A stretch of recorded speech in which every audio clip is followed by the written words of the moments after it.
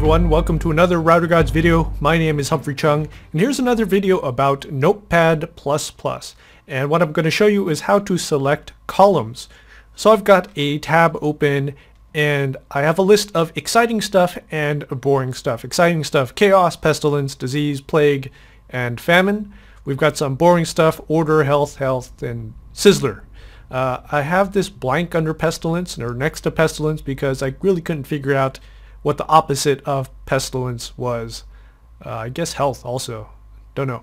But okay, so let's say you wanted to make another tab, another document. So I'm going to double click here. And so we have another document. And I'm very interested in this chaos, pestilence, disease, and so forth. This is really exciting stuff. And you know, I'm a router god. I want to inflict this on the world or your network. And I want to copy these terms, but ignore these terms. I want to copy these exciting things to this new document. Unfortunately, normally when I copy this, if I hold down the left mouse button and I go here, it's going to copy and select the whole line. And you know, I could do that. I could Control C there and Control V, and then I have to clean this up. What a pain in the ass, right? I'm gonna have to clean it up manually, and I don't want to do that.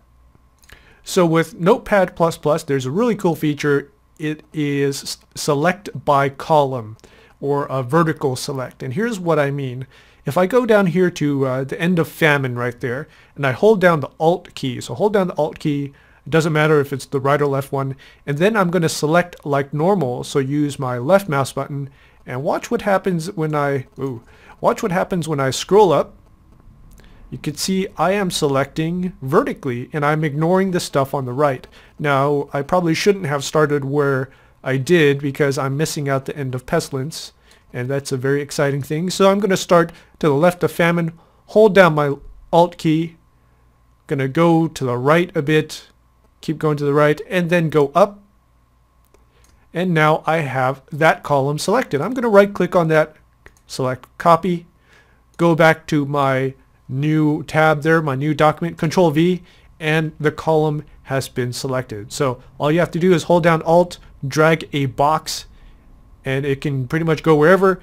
You select the information in a column, and then you could cut it, you could copy it, select it however you want, and paste it somewhere else.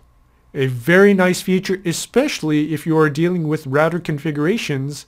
If you do like a show IP interface brief, and you're looking at a column of IP addresses, and you just want to grab those IP addresses, very easy. Just hold down Alt, select it, and be done with it.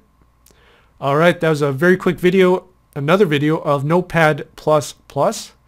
Thanks for watching.